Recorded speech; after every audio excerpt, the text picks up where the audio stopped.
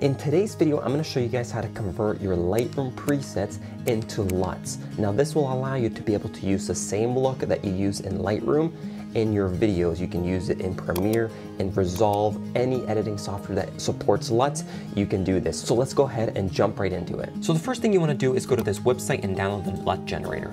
Once you open the software, you're going to go ahead and click Generate HUD. This is going to create a PNG. You're going to then import this into Lightroom. Once you've imported into Lightroom, go ahead and apply your favorite preset, but make sure to only apply these settings provided here. Once you've done that, go ahead and export your file. Make ssure to have it at JPEG and 100% quality. The next step is to convert the JPEG into a cube file. Say convert cube, go ahead and go to where it's located and select it.